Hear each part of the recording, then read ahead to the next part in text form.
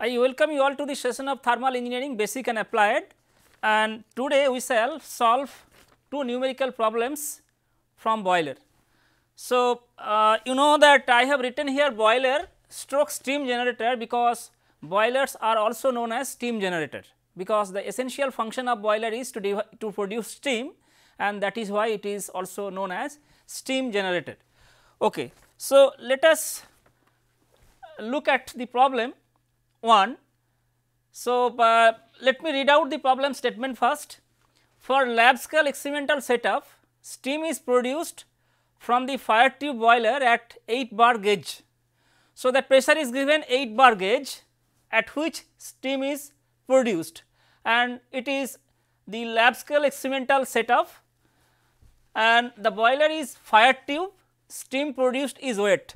So, in exam sometimes it may not be given that steam produced is wet. So, I am underlining this sentence, steam produced is wet. So, this is basically we have discussed in the context of fire tube boiler, because fire tube which indicates that flue gas is passing through the tube while water is taken through the cell, and steam is also produced. While steam is producing, you know, steam is getting produced, steam is in equilibrium with the water, and hence we are going to get wet steam, and the quality of steam is given 0.85.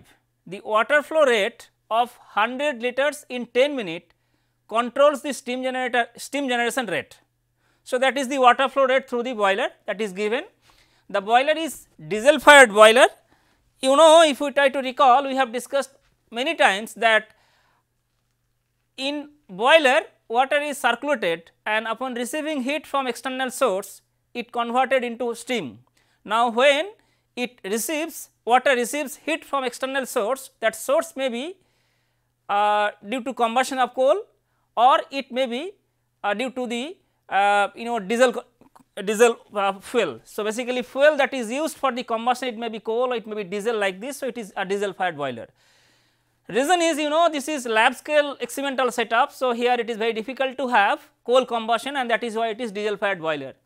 The specific gravity of the fuel is 0.89. During 12 minutes total 12 liters fuel are consumed. So, it is also given how much fuel is consumed in 12 minutes. The calorific value of the fuel is 44,265 kilojoule per kg. The feed water temperature is 30 degree Celsius. It is very important because the inlet temperature of feed water is 30 degree. We need to calculate the boiler efficiency. So, let us quickly draw. So, this is the solution. We can start now. Solution. So, basically boiler, let us quickly write what is mass flow rate of steam. So, m dot s, that is steam generation rate,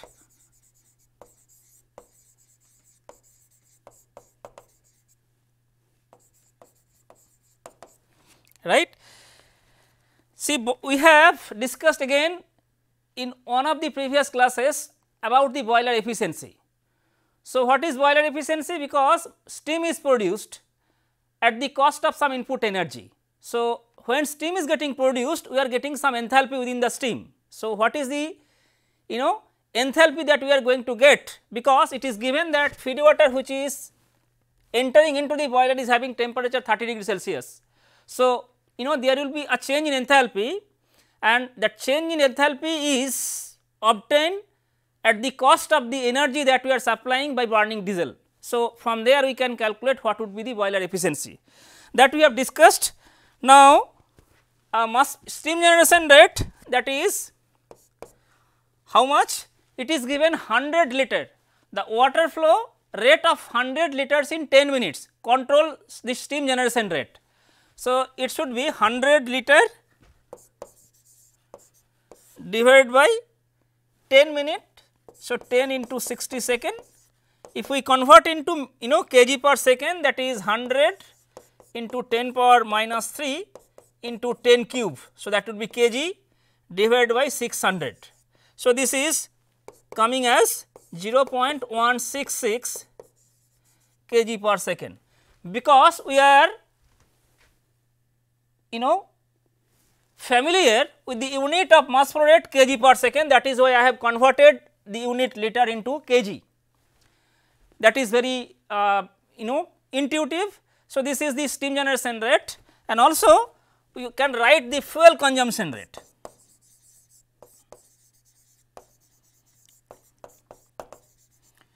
Fuel consumption rate, it is given that total 12 liters fuel are consumed in 12 minutes and specific gravity is given. So, what would be consumption rate? 12 liter divided by 12 into 60 second. Now, if we convert into kg per second, then 12 into specific gravity is given 0.89 into 10 power minus 3 into 10 cube kg divided by 720. So, the unit should be kg per second, unit should be kg per second. So, this is kg per second and it is coming as 0.0148 kg per second. So, these two quantities we have calculated, because we have discussed that in a boiler there are two different streams. One is the stream of flue gas, other is the stream of water and steam. So, at least we could calculate the flow rate of steam and flow rate of fuel. So, knowing these two quantities, next we can proceed to calculate proceed with the calculation of the efficiency. By how? See, we also need to calculate, we also need to know the enthalpy of steam that is obtained at the outlet of the boiler, right. So, let us now move to calculate the enthalpy of steam that is being produced. So, pressure and enthalpy, pressure and enthalpy of steam that is being produced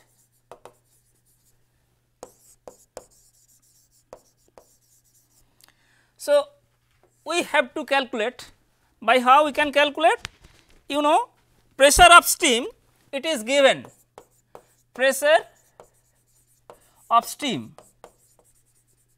So, I am writing PS. What is that? It is already given that if we look at the first line of the problem statement, then it is written steam is produced from the fire tube boiler at 8 bar gauge. So, that is the pressure. So, this is equal to 8 bar gauge. Okay. So, that is I am writing I can I could have straight away written the final answer, but I am writing this is 8 bar plus 1 atmospheric pressure, right. So, that is 1 atmospheric pressure equal to 1.013 bar. So, this is basically 1.013 bar. So, total is coming 9.013 bar. So, this is the pressure, right. We have converted into bar. What about enthalpy? See, already it is mentioned that steam produced is wet. Even if it is not mentioned in the problem statement, since the boiler is fire tube, you should assume that you should consider that the steam which is produced is wet, because the produced steam will be in equilibrium with the water. So, now wet steam is wet,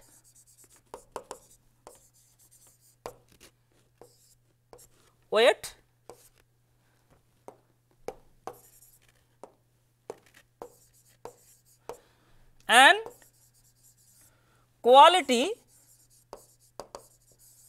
equal to 0.85, that is given. So, quality is given 0.85, right. So, quality is given. Now, what we can do? We can calculate the enthalpy of that steam, wet steam, how much? So, Hs, that is the enthalpy of the wet steam at this pressure 9.013 bar, because this is the pressure at which steam will be available in the boiler. So, that is Hf at 9 bar. I am only taking 9, you can take 9.013 bar, because we will be taking we shall be taking properties from the steam table. So, it is better to take 9 bar plus x HFG, this is also at 9 bar. So, you should not be confused, because ideally we are supposed to take 9.013 bar, but if it is the case, then we need to go for again linear interpolation from the by taking data from steam table, but we can we can also consider 9 bar. It will not be giving gross mistake. So, what we can do, if we take the data, this is 742.56 kilojoule per kg, 0.85 into 2030.5 kilojoule per kg. So, that is kilojoule per kg, and final answer is coming 2468.48 kilojoule per kg. So, this is the unit, right. Let me tell you once again, HF, that is enthalpy of saturated liquid, that we will be getting from that pressure 9 bar, 9.013 bar from steam table, and that is enthalpy of mixture at that condition, and we also know x, that is given 0.85. So, only thing we are ideally this should be 9.013 bar. In that case, what we need to take? We need to go for linear interpolation. Instead, I have taken 9 bar, because the grossly it will not give that much erroneous result, and we are calculating H, that is enthalpy of steam that is produced in the boiler. Now, what would be enthalpy? So, let me write the efficiency of the boiler. So, boiler efficiency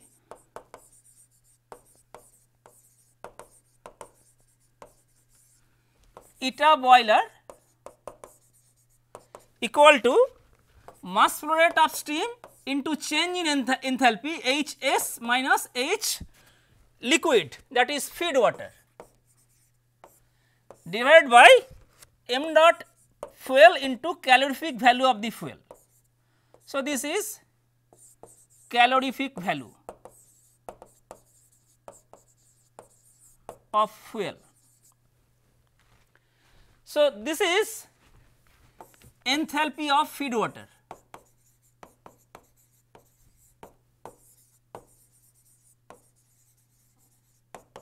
right.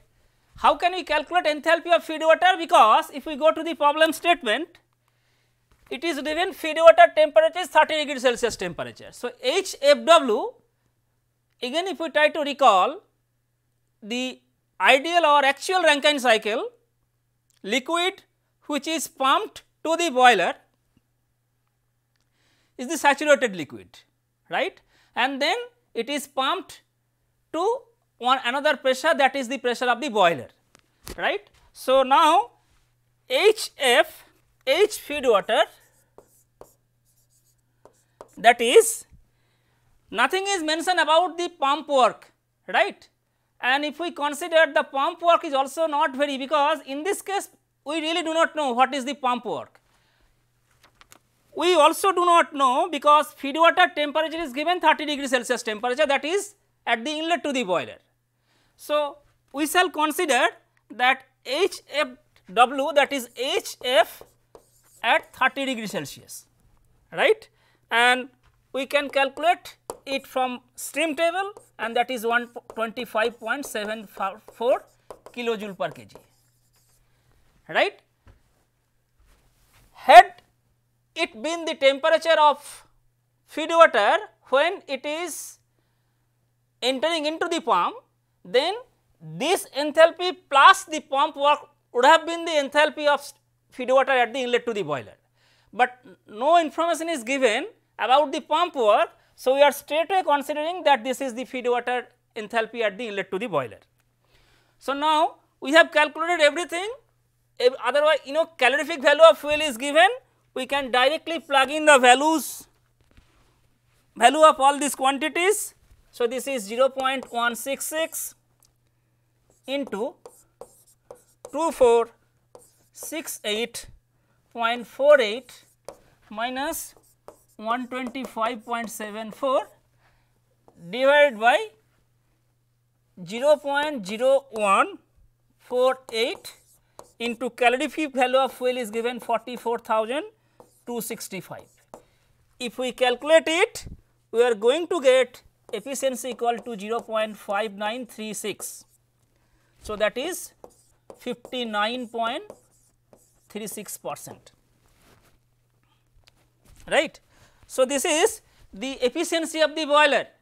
So, try to understand efficiency of the boiler is not even more than 60% from this particular example, and the data that we have taken to calculate the efficiency are obtained from lab scale experiment, and we can see the efficiency is close to 60%.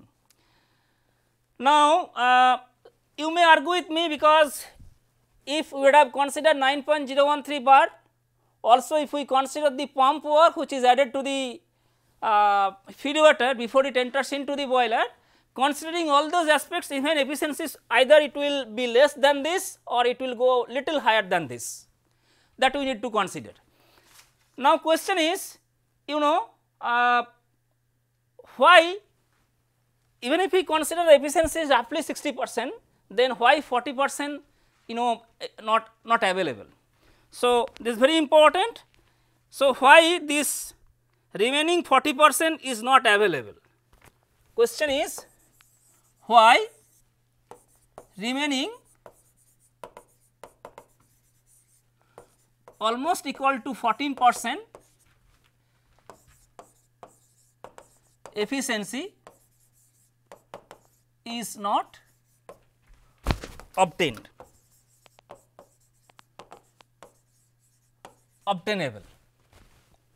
So, this is question.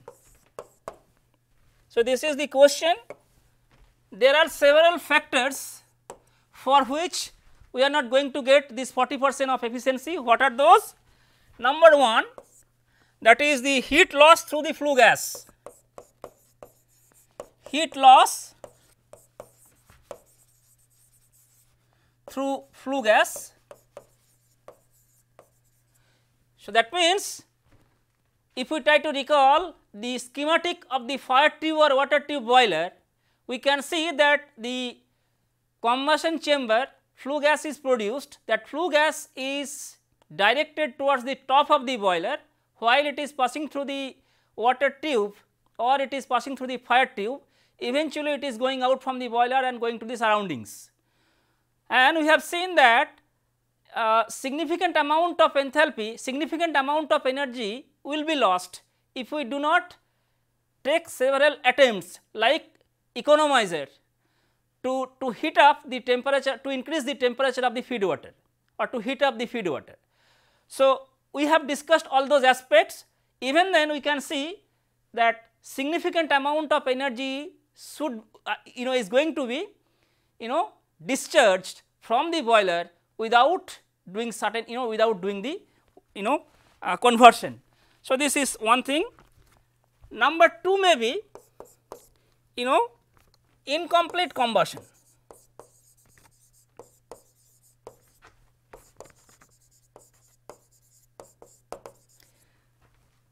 And unburnt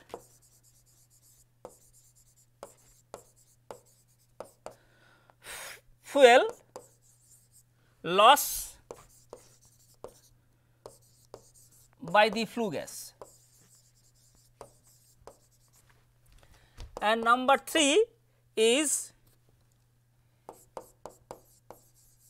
heat loss from the boiler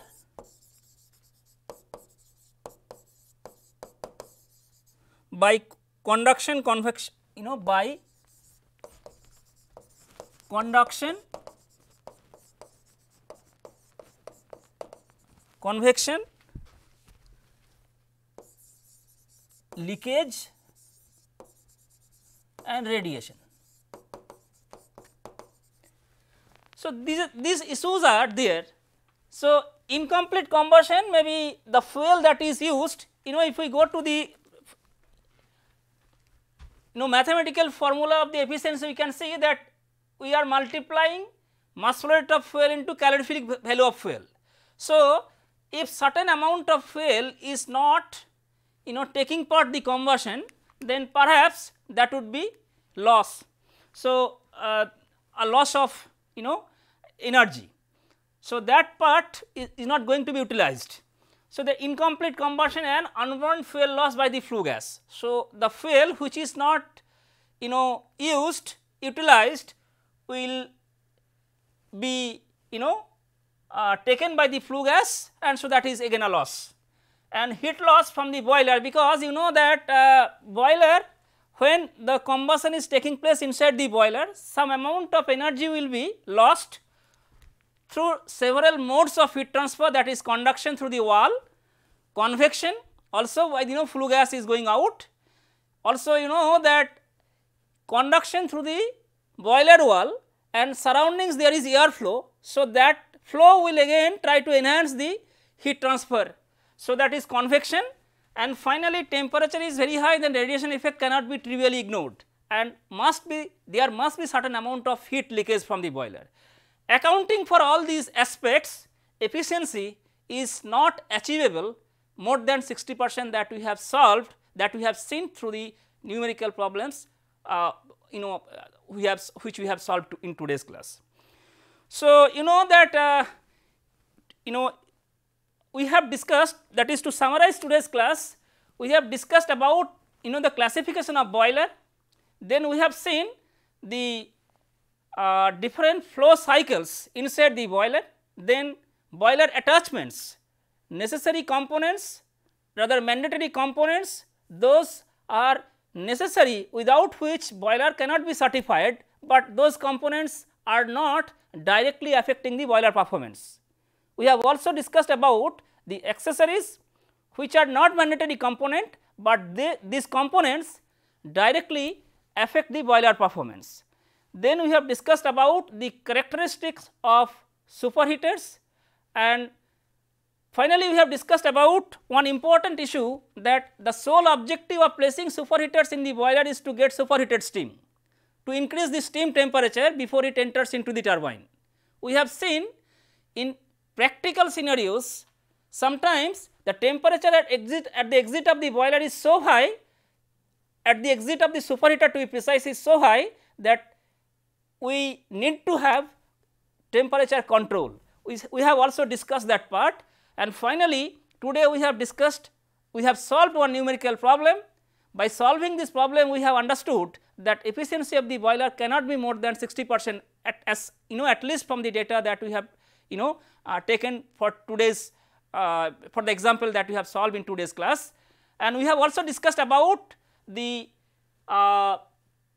loss of, there are several issues because of which the efficiency cannot be achievable beyond 60%. So, with this I stop here today, and I also would like to complete this particular module of this class. From next class onward, we shall discuss the next module of this particular course.